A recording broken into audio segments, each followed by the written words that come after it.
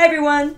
Today, we're going to be talking about CVlizations, one of the fastest civilization building games we've ever played.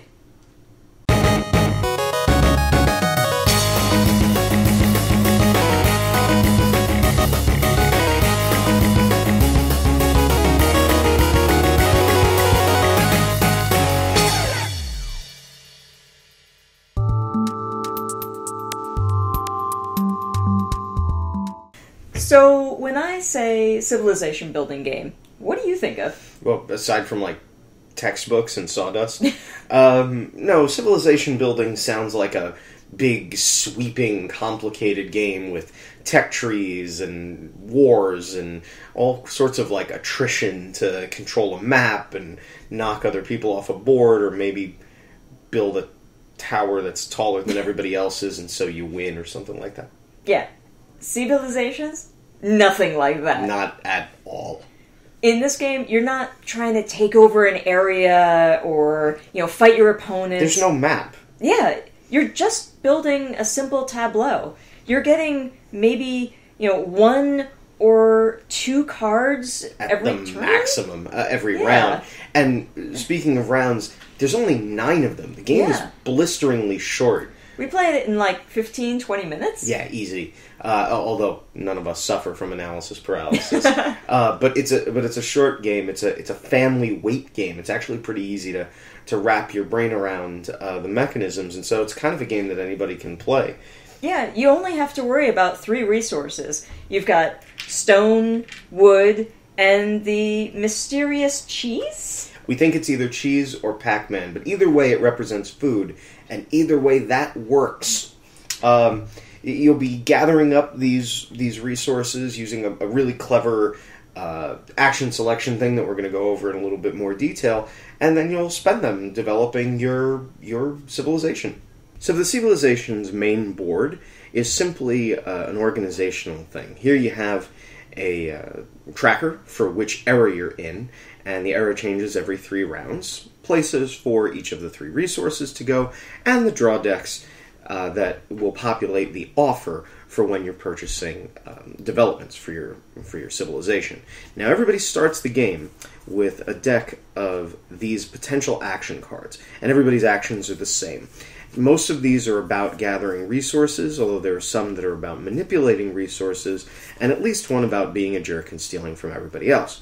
And the way the game works is on the active player's turn, they're going to take a look at their available actions, they're going to figure out what resources they're going to want to purchase the thing that they're after, and then, in a really clever bit of design, they're going to lay one card face up that lets everyone know that they're taking that action, and then they're going to look and they're going to decide on another action, and they're going to lay it face down.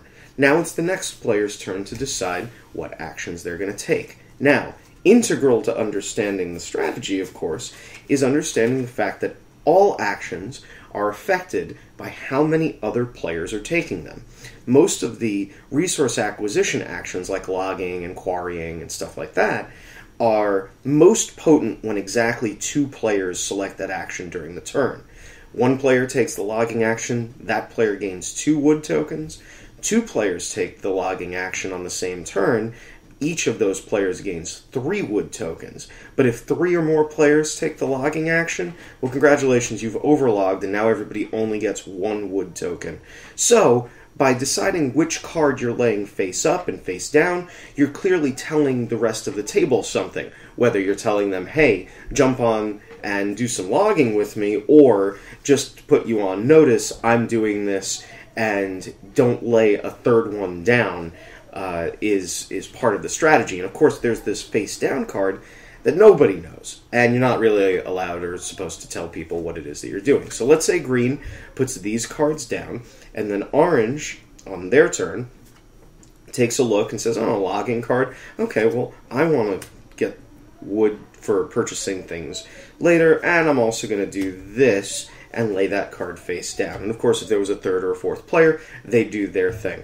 Then, as soon as everybody's selected their actions, we flip them over, and then we start resolving in number order. And you have a handy cheat sheet that will tell you the order as well as explaining all of the iconography in the game.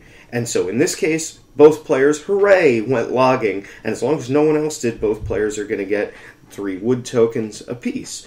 Then green went quarrying and no one else did, so green will get 2 stone. And orange went slacking, which means they'll get victory points, just for, relaxing. Then, once this phase is over, you discard the action cards. Those aren't available until the next round, the next era starts, the next age. And then the purchase happens. And in player order, everybody gets to take the resources that they have, whether they're left over from last round or that they've accrued this round, and then they get to make the purchase. So, for example, maybe green wants to spend 2 wood and a stone to buy this axe. That axe is worth a victory point at the end of the game, and it will give green the power that for the rest of the game, when they do logging, they gain 1 extra wood, no matter how much wood they might have gotten. This action selection system is very simple and very, very clever, because there's this tension of which card do I show, which card do I hide.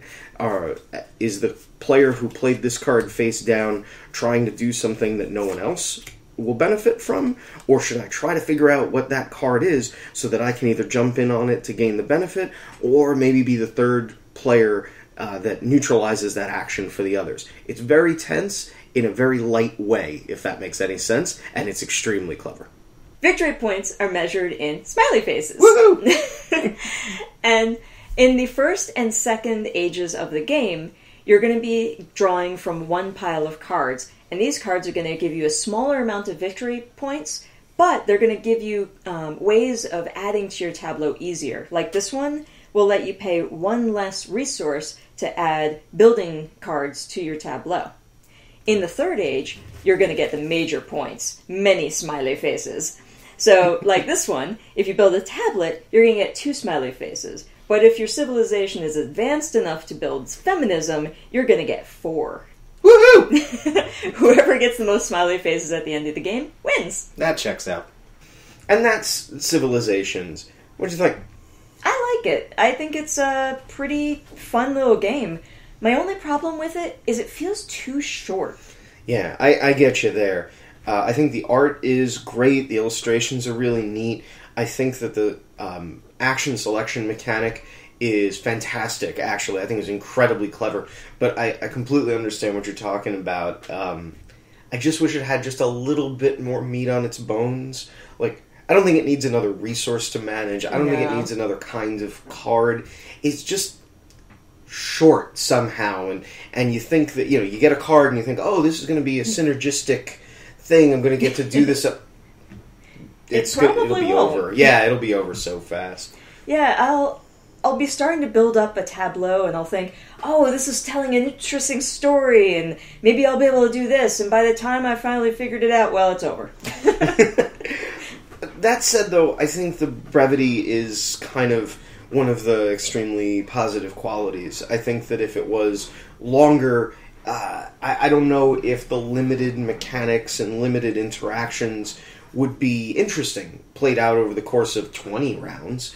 And to have a game like this, with really great art and really neat components, the bits are really nice, that you can bang out in 15, 20 minutes. I mean, I'm looking at the box. It says 45 minutes. I think that's insane. Like, maybe full player complement. Yeah, new players. Yeah. But to us, this is a 20-minute game, a half hour at the absolute most.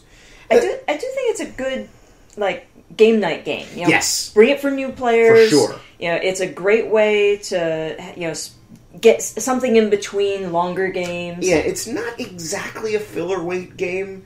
It's just a tiny bit heavier than what I would think of as a filler, but it's certainly not a brain burner by any stretch of the imagination. And if you can appreciate it for what it is and not kind of lament what it isn't, I think it's actually a great little game for its weight class. And I think you're right. I think it's totally a fantastic board game night game. And that's CVlizations. We really like it, and if you guys have any comments or questions on it, or if you want to suggest the next game for us to review, leave it in the comments below. Anyway, I'm Andrew, this is Jess from Gameosity. Thanks for watching, and we'll see you next game. Enjoy that review? Then please like, comment, favorite, subscribe, and check out our full reviews on Gameosity.com.